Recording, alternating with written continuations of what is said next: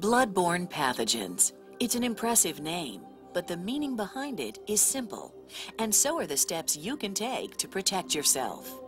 All it requires is that you know the facts, practice good hygiene, and take a few sensible precautions.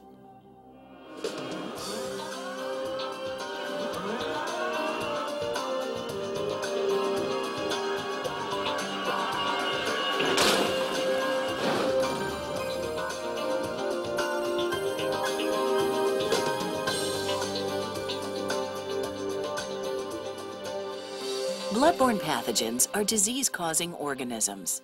They're transmitted by contact with blood or body fluids that are contaminated with blood. A bloodborne pathogen may not cause any symptoms for years, maybe not ever. So it's possible for infected people to feel and look fine and to spread the pathogen without knowing they are infected. 3 bloodborne pathogens, all viruses, are of special concern: human immunodeficiency virus, HIV, hepatitis B virus, HBV, and hepatitis C virus, HCV. HIV, HBV, and HCV are carried in the blood and in semen, vaginal secretions, and body fluids containing visible blood. Body fluids also can carry other infectious pathogens. That's why you should treat all blood and body fluids as potentially infectious and take steps to protect yourself. You've probably heard of HIV infection, which attacks the immune system.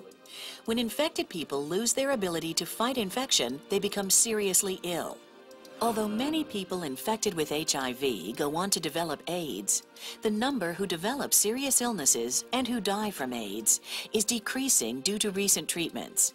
As yet, there is no vaccine to prevent HIV infection. Hepatitis B and hepatitis C are both viral infections that affect the liver. If you become infected with HBV or HCV, you may have no symptoms at all, or you may feel like you have an intestinal flu, or you may be so sick you have to be hospitalized. Eventually, you could die from these diseases. That's why it's so important to understand the risks of contracting HIV, hepatitis B, and hepatitis C. The better you understand the risks involved, the easier it is to take simple measures to protect yourself and your co-workers on the job.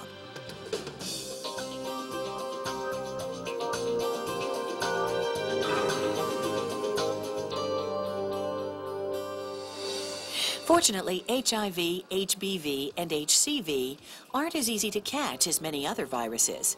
They aren't spread through the air like cold and flu germs, so you won't get them from working alongside someone who is infected, from touching, or even from a kiss on the cheek. And you don't have to worry about catching these viruses from eating utensils, water fountains, gym equipment, swimming pools, or mosquitoes. HIV, hepatitis B, and hepatitis C are primarily spread by 3 types of body fluids: blood, vaginal secretions, and semen. These viruses can also be passed from pregnant women to their unborn infants. But to actually get one of these diseases, the virus must get inside your body. This most commonly happens during sex with an infected partner, or when intravenous drug users share needles that are contaminated. Because of the way HIV, HBV, and HCV are spread, you aren't likely to get them during the normal course of the workday. But it could happen in unusual circumstances. Suppose you're helping an injured co-worker and you get infected blood or other potentially infectious material on your skin. If your skin has open sores, nicks, or cuts, you could be infected. Or suppose you come across broken glass or a needle that is contaminated with blood from an infected person. If you puncture your skin with the object, you could be infected. Normally, your skin acts as a protective barrier to keep viruses out. But even tiny breaks or cracks in the skin from common conditions like dermatitis, acne, or cuts and scratches can be doorways for HIV, HBV, or HCV to enter your body. A virus can also get inside your body if contaminated blood or other potentially infectious materials splash into your eyes, nose, or mouth.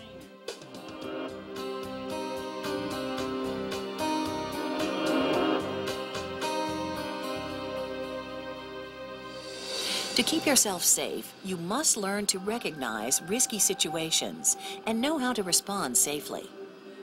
These risky situations generally fall into 3 areas: accidents and other injuries, cleanup after accidents, and routine janitorial and maintenance activities.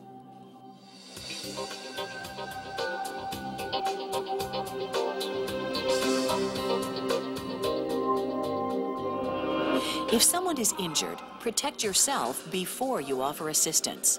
Shut down machinery. Notify emergency responders in line with your company policy. But don't rush in to be a hero until you protect yourself. Put on a pair of leak-proof gloves.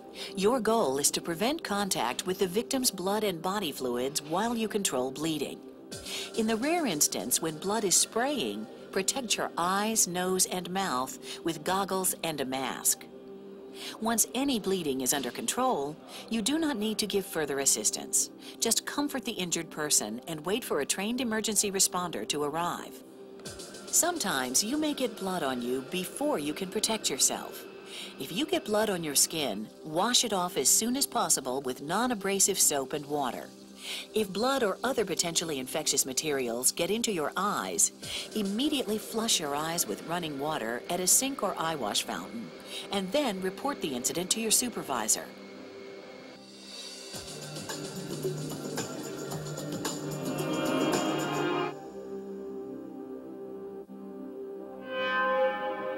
Once the accident victim is cared for, the emergency is over. But the hazard isn't gone until the area is cleaned of all traces of blood and body fluids. This should only be done by specially trained employees, maintenance, or janitorial staff. Always restrict access to contaminated areas until properly disinfected.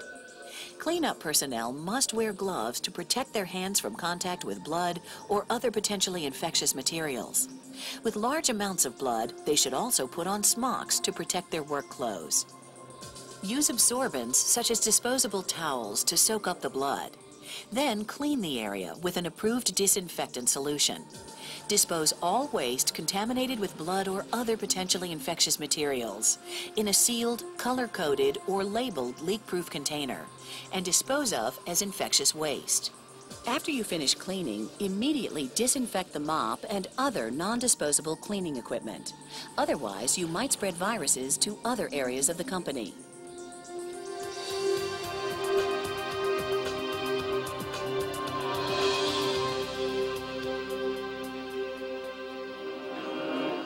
Accidents are not the only time when maintenance and janitorial staff may confront blood and other potentially infectious materials.